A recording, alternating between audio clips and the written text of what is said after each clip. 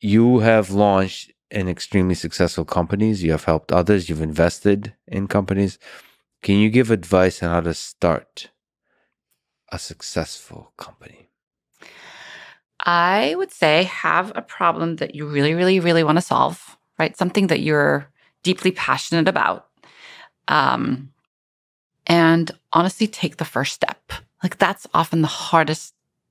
And don't overthink it. Like, like this idea of a minimum viable product or a minimum viable version of an idea, right? Like, yes, you're thinking about this like a humongous, like super elegant, super beautiful thing. Like reduce it to the littlest thing you can bring to market that can solve a problem or that can help address a pain point that somebody has. They often tell you like, start with a customer of one, right? If you can solve a problem for one person, then there's probably yourself or some other person. Right. Pick a person. Exactly. It could be you. Yeah. And that's actually often a good sign that if you enjoy a thing, right. Enjoy a thing, or you have a specific problem that you'd like to solve. That's a good N of one to focus on. Right. What else? What else is there to actually? So step one is the hardest, but there's other steps as well, right? I also think like who you bring around the table early on is so key, right? Like being clear on what I call like your core values or your North Star. It might sound fluffy, but actually it's not. So, and Roz and I feel like we did that very early on. We sat around her kitchen table and we said, okay, there's so many applications of this technology. How are we going to draw the line? How are we going to set boundaries?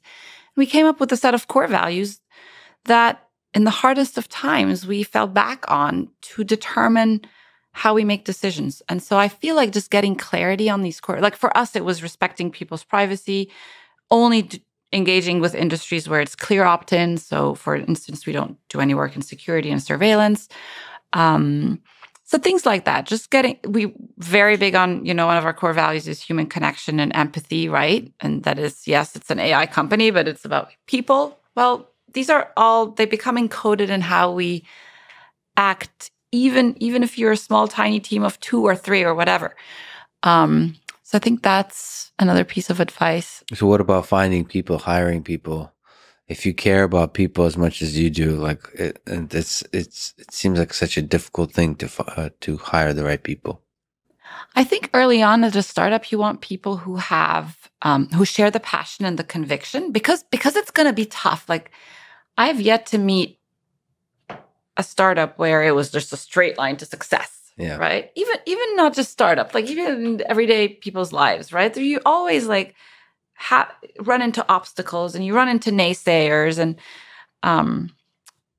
so you need people who are believers, whether they're people on your team or even your investors. You need investors who are really believers in what you're doing, because that means they will stick with you. They won't give up at the first obstacle. Yeah, I think that's important. So. What about raising money? What about finding investors?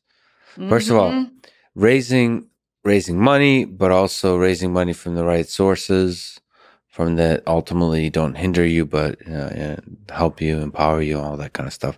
What advice would you give there? You successfully raised money many times in your life.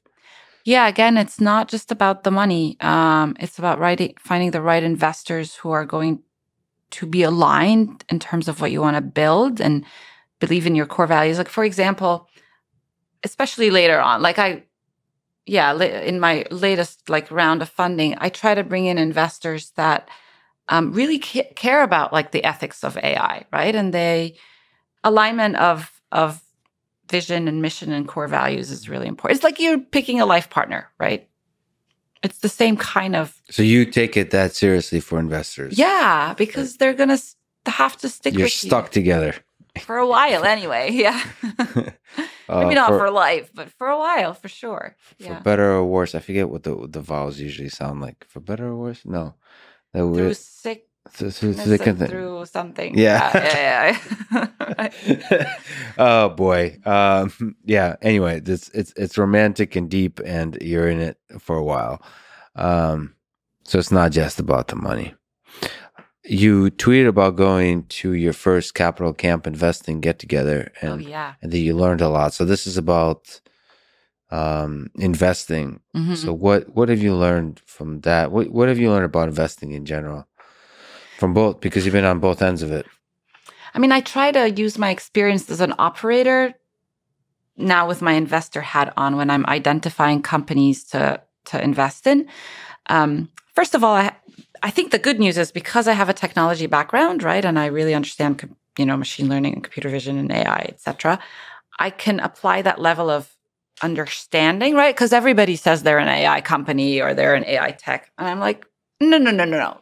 Show me the technology. So I can do that level of diligence, which I actually love.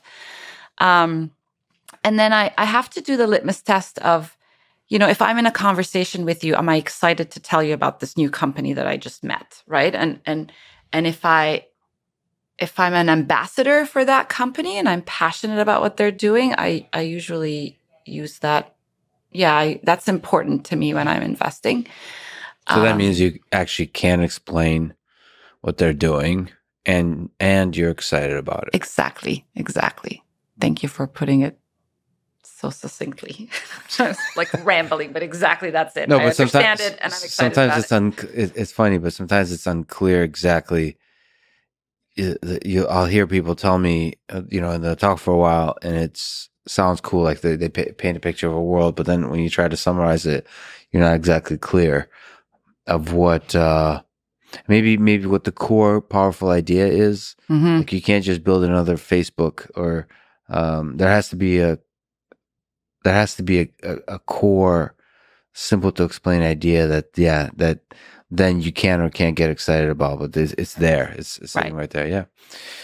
Yeah. But like, how do you ultimately pick who you think will be successful? It's not just about the thing you're excited about. Like there's other stuff. Right. And then there's all the questions, with early stage companies, like pre-seed companies, which is where I'm investing, sometimes the business model isn't clear yet, or the go-to-market strategy isn't clear. There's usually it's very early on that some of these things haven't been hashed out, which is okay. So the way I like to think about it is like, if this company is successful, will this be a multi-billion/trillion-dollar market or company? And so that's definitely a lens that I use. What's pre-seed? What are the different stages, and what's the most exciting stage, and what's interesting about every stage, I guess? Yeah. So pre-seed is usually when you're just starting out. You've maybe raised a friends and family round, so you've raised some money from people and you're getting ready to take your first institutional check-in, like first check from an investor. And I love this stage. There's a lot of uncertainty. So some investors really don't like this stage because the financial models aren't there. Often the teams aren't even formed. It's really, really early. Mm-hmm. But to me, it's like a magical stage because it's the time when there's so much conviction and so much belief, almost delusional, right? Yeah. And there's a little bit of naivete around with founders at this stage, and I just love it. It's contagious, and I love that I can. Often they're first-time founders, not always, but often they're first-time founders, and I can share my experience as a founder myself, and I can empathize, right? And I create a safe ground where, because you have to be careful what you tell your investors, right? And I will often say, I've been in your shoes as a founder. You can tell me if it's challenging. You can tell me what you're struggling with. It's okay to vent. So I create that safe ground. And I think that's the superpower. Yeah, you have to. I guess you have to figure out if this kind of person is going to able to ride the roller coaster, of many pivots and challenges and all that kind of stuff, and if the space of ideas they're working in is interesting. Correct. Like the way they think about the world. Yeah, because if it's successful, the thing they end up with might be very different. The reason it's successful for. Actually, I was going to say the third criteria. So the technology is one aspect, the market or the idea, right, is the second, and the third is the founder, right? Is this somebody who I believe has conviction, is a hustler, is going to overcome obstacles? I think that it is going to be a great leader, right? Like as a startup, as a founder, you are the first person, and your role is to bring amazing people around you to build this thing. And so you're an evangelist, right? So how good are you going to be at that? So I try to evaluate that too. You also, in the tweet thread about it, mention, is this a known concept? Random rich dudes, RRDS. Okay. And saying that there should be like random rich women, I guess. Mm-hmm. What's the dudes version of women? The women version of dudes, ladies? I don't know. I don't know. What's is this a technical term? Is this known? Random rich dudes? I didn't make that up, but I was at this Capital Camp, which is a get together for investors of all types. And there must have been maybe 400 or so attendees. Maybe 20 were women. It was just very disproportionately, you know, a male dominated, which I'm used to. I think you're used to this kind of thing. I'm used to it, but it still surprised me. And as I'm raising money for this fund, so my fund partner is a guy called Rob May, who's done this before. So I'm new to the investing world, but he's done this before. Most of our investors in the fund are these, I mean, awesome. I'm super grateful to them. Random, just rich guys. I'm like, where are the rich women? So I'm really adamant in both investing in women-led AI companies, but I also would love to have women investors be part of my fund because I think that's how we drive change. Yeah. So the next, you know, that takes time, of course, but there's been quite a lot of progress. But yeah, for the next Mark Zuckerberg to be a woman and all that kind of stuff, because that's just like a huge number of wealth generated by women and then controlled by women, then allocated by women and all that kind of stuff. And then beyond just women, just broadly across all different measures of diversity and so on.